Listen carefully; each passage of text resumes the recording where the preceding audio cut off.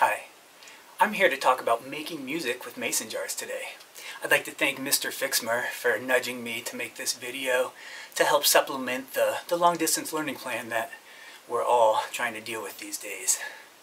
And any of you guys that are stuck at home these days, there's so many household items that make awesome sounds. I'm a big fan of found percussion, so anything that you find around the house you can use as an instrument. Make sure you ask your parents first if you are kids and you don't want to just start banging on everything. You want to kind of ask your parents if it's something that they have that you can bang on. Let's see.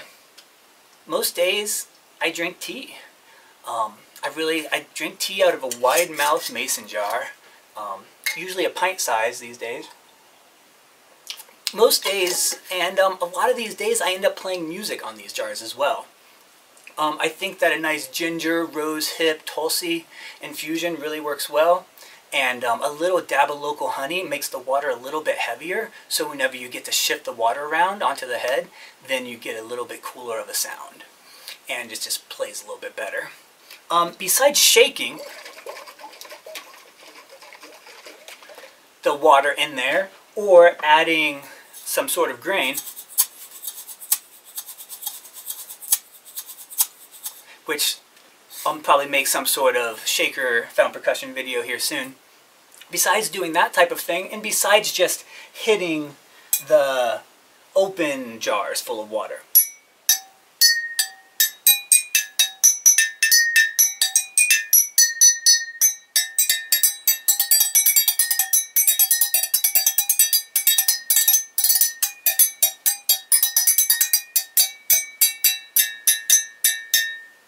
so you can play with that type of sound. But besides those two styles of playing, I really like it to where you have just a pint-sized wide mouth mason jar and you can move the water around.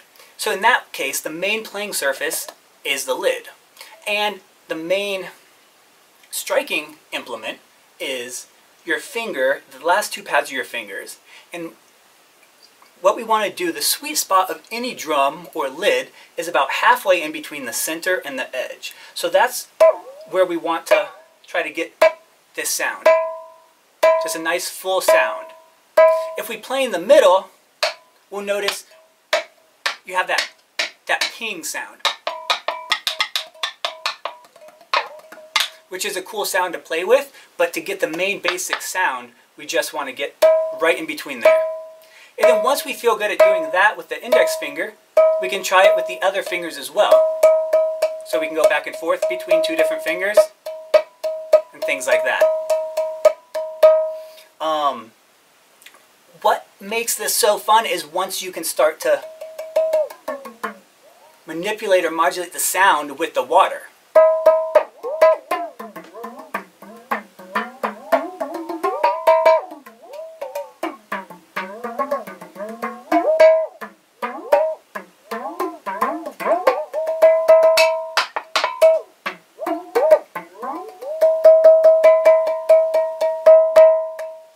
So you can get a bunch of sounds like that. Again, you can play with it. That's kind of as deep as you can go.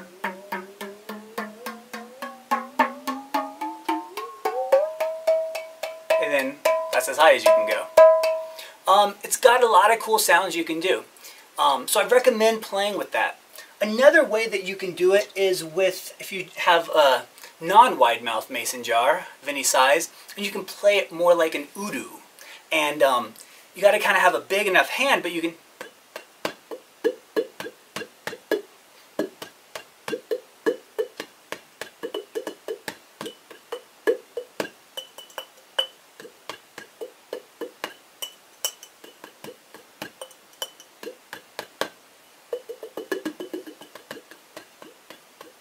And you could probably put water in it that way, but I always spill it on myself, so I don't really do that much. And that's kind of like an udu, which is a Nigerian clay pot drum. And again, with this, the more you can play with the water. Hit it when it's open, and then turn it like that. See what that sounds like. Hit it when it's closed, and then open it up like that. Or just experimenting with it. That that fluid sound in the tabla and the ganjira of Indian music. It's called a gumak or a gumaki, which the sound bends, the pitch bends because you bend the head of the drum. Here we're not bending the head of the drum, we're manipulating how much water is touching the head of the drum. Another thing that you can do is use the lid as a shaker.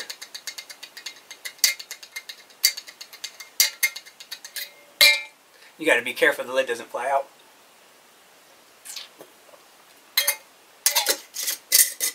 I really like that sound as well. And then you can also put together a kit. So here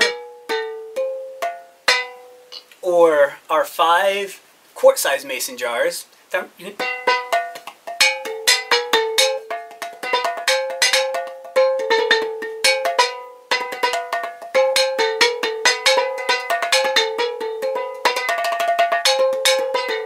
And you can hear the loose lid on those, but that one you hear that tighter sound, which means that it's been suctioned a lot of times, so you gotta loosen it up a little bit. Sometimes you have to pop it back out from the bottom if you want to get that.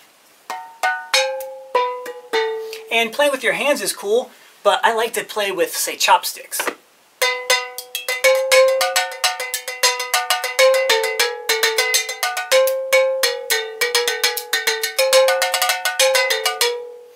What I did to get a softer sound, I was trying to go for like an Indonesian gamelan feel with these, and I put some moleskin, kind of like for hiking with blisters, and I put moleskin at the end of these, so it gives it a little bit different sound.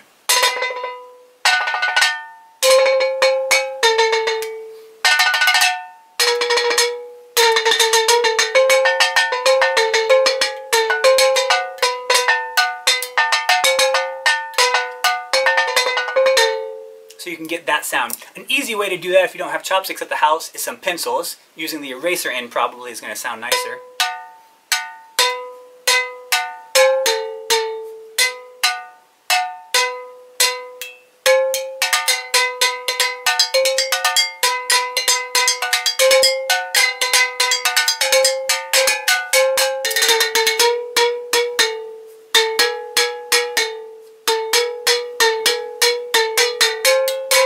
So you can play around like that.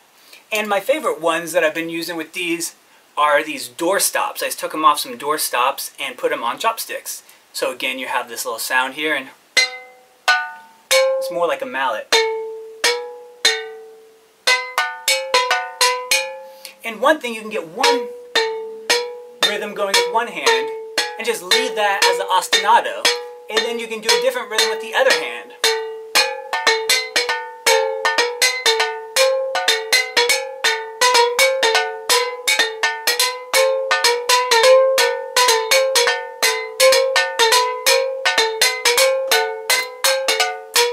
And play around with that.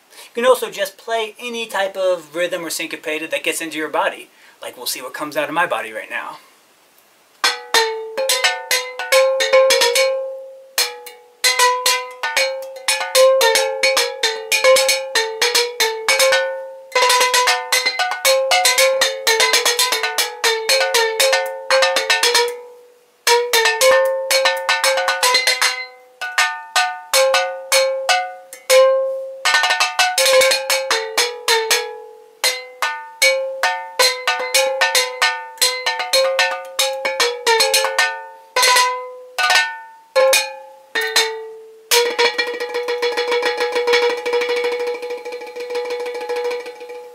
And just play around and have fun. I hope that this gives you some fun, inspirational ways to make music with mason jars. If you are one of Mr. Fixmer's students, I really do look forward to seeing your video responses here, as well as your video responses to the mason jar music. And let me know if you have any questions, or if there's anything that is coming up, or any type of thing that you would like. I'll probably do a couple more found percussion things here because it's right up my alley. So either way, I hope you guys are staying healthy and having fun. Take care.